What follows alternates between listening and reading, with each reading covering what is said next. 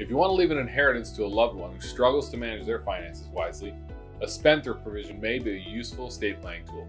I'm Daniel Hunt, a certified specialist in estate planning, trust, and probate law. The term spendthrift refers to a person who spends money in an extravagant, irresponsible way. In this video, I'll explain how adding a spendthrift provision to your estate plan can help you ensure that you leave an inheritance to your loved ones and not their creditors.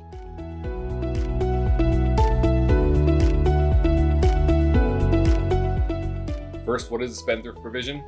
Spendthrift provision is a clause in a trust or will that limits the estate assets that can be reached by a beneficiary or their creditors. By including this provision in a trust, you can protect the beneficiary both from creditors and any debts they may otherwise seek to acquire based on their future inheritance. A spendthrift provision states that any creditors of a beneficiary cannot attach, meaning gain a secured interest in, the trust assets as long as the assets remain in the trust. Once the beneficiary receives the payment from the trust, the creditor can seek repayment of the debt from that issued payment. A spendthrift provision is often paired with a staggered distribution scheme that distributes the beneficiary's inheritance in annual installments instead of a lump sum. Here's an example of how a spendthrift provision helps.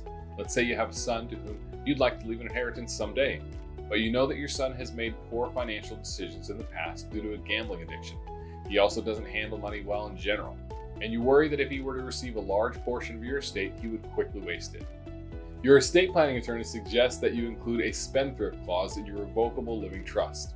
This will prevent your son's creditors from seeking payment for his debts directly from the trustee of your trust and from attaching an interest in his future distributions. The provision also prohibits your son from assigning his future rights to payments from the trust.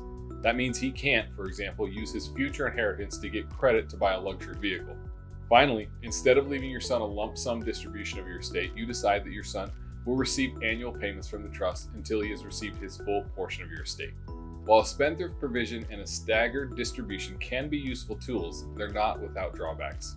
If you opt to make annual distributions to a beneficiary, that means your trust will need to remain open for a number of years.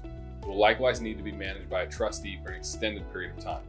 This type of prolonged trust administration creates additional work and potential stress for your chosen trustee, who will need to manage the trust and deal with the financially irresponsible beneficiary for a number of years. Keep this in mind when choosing whether to use a spendthrift provision and when selecting your trustee. An experienced estate planning attorney can help you draft an estate plan that incorporates a spendthrift provision. If you have any questions about whether to use a spendthrift provision in your estate plan, please feel free to contact our law firm. Thanks.